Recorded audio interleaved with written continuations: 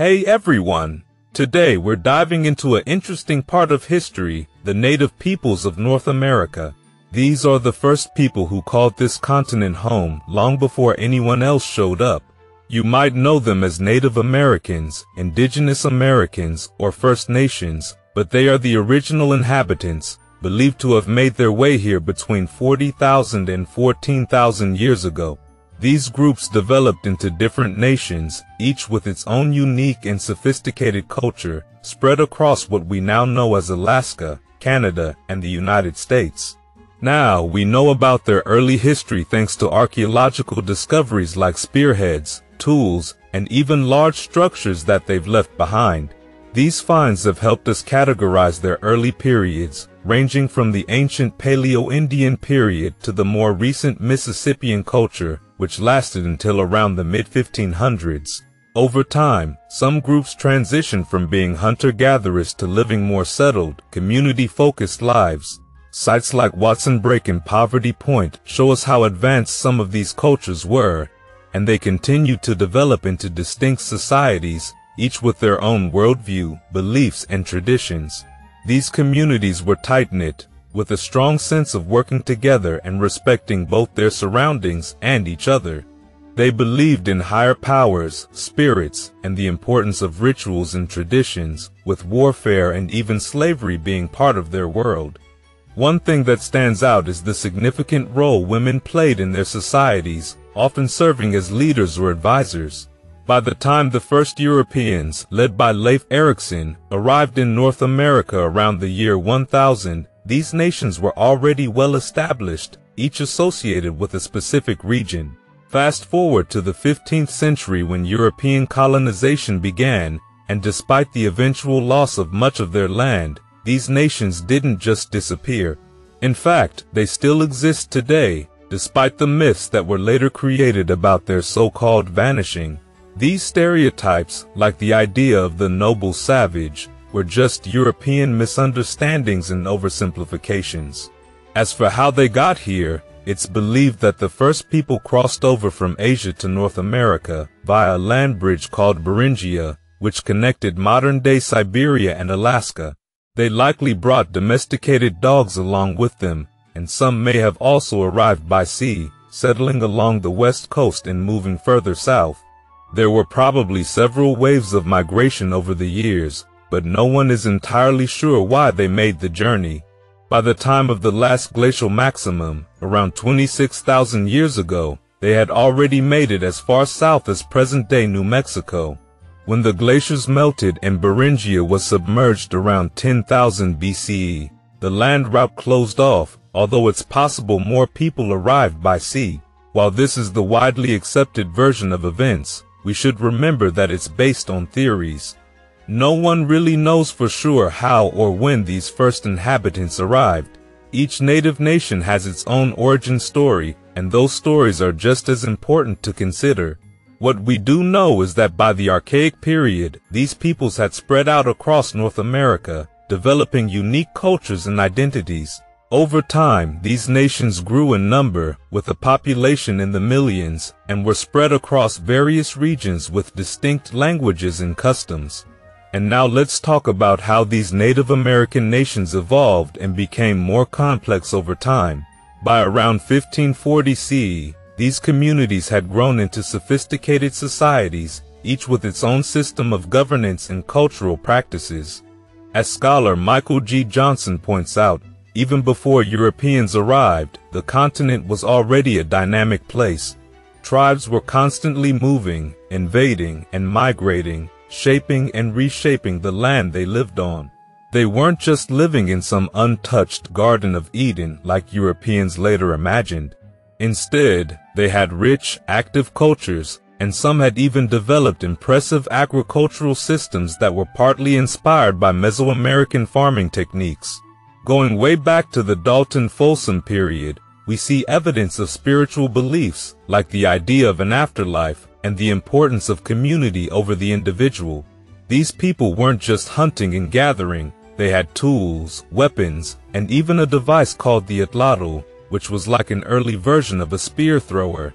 As time went on, agriculture became more important, especially when maize or corn was introduced from Mesoamerica. This was a game changer. Maize, along with beans and squash, known as the Three Sisters, became essential crops. These three worked together perfectly. The corn gave the beans something to climb, the beans helped fix nitrogen in the soil, and the squash kept the ground cool and free of weeds. Not only did these crops support healthier diets, but they also allowed more people to settle down in one place, leading to the growth of larger and more permanent communities. But even with farming becoming more widespread, many native nations didn't completely give up their hunter-gatherer ways. In fact, some groups, like those on the Great Plains, stuck with it for much longer.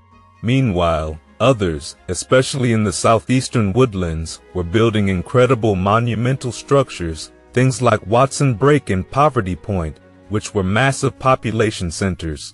These places were more than just impressive architectural feats. They were hubs for trade, both local and long distance. Goods, ideas, and culture were shared across vast networks, connecting these nations in ways that we're still discovering today. When we talk about Native American societies, it's essential to understand just how deeply their spiritual beliefs influenced daily life.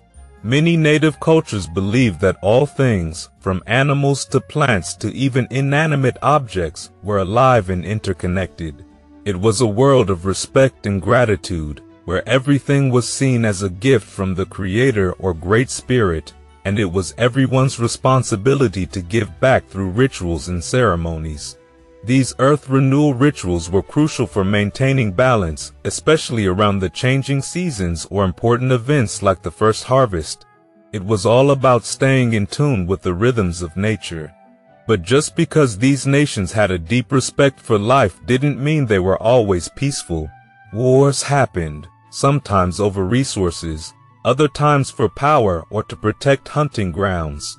Weapons like bows, arrows, spears, and tomahawks were commonly used in battle, and scalps were taken as trophies to boost personal prestige and status. However, these conflicts weren't just random skirmishes. They often involved formal battles, prisoner exchanges, and peace treaties between different nations. Interestingly, while there was a strong sense of community within each tribe, they didn't always extend that same respect to outsiders.